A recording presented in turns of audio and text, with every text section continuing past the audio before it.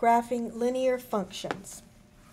You are used to seeing an equation such as y equals mx plus b. Well, today, instead of the y, you're going to see something different. You're going to see f of x, and that's how you read it, f of x, or some people say the value of f when x equals a certain number. Let's look at an example, and that'll make it clearer. Here's the problem. F of x equals 3x minus 15. Find f of negative 3. That means I want to find out what this function is when the x is negative 3. That means I'll have to plug in negative 3 everywhere I see an x. Notice I'm not really doing anything to the left side of the equation. I'm just writing down f of negative 3. On the right side, I'm doing the work. 3 times negative 3, negative 9. Negative 9 minus 15, minus 15 equals negative 24.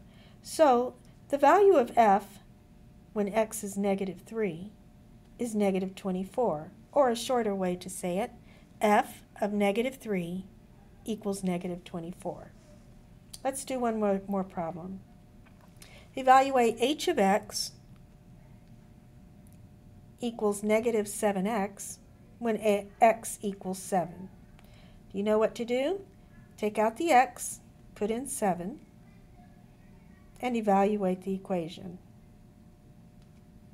Negative 7 times 7, negative 49. So h of 7 equals negative 49. Do you know what h of 0 would be? Right, it would be 0, because negative 7 times 0 is 0. Now, there is another type of problem that you might run across, and it's asking for something slightly different. Find an x value. F of x equals negative 2x plus 4. Find the value of x so that f of x equals 16. Well, this time, I'm told the answer. F of x is 16. I'm going to put that 16 right here. And what am I looking for? I'm looking for the number that will make it come out to be 16. Well, I'll subtract 4 from both sides. Negative 2x equals 12. If I divide both sides by negative 2, x is negative 6. So the value of x, negative 6, makes f of x equal 16. Let's try one more where we're asked to find several different values. Find f of x, if f of x equals 12x plus 1, evaluate the function when x equals negative 2, 0, and 3.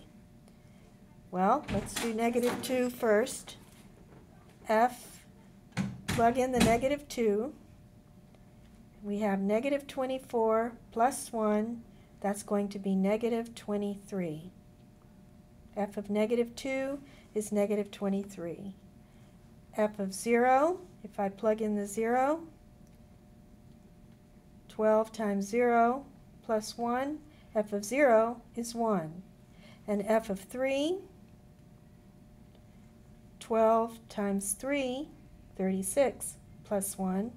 So f of 3 is 37.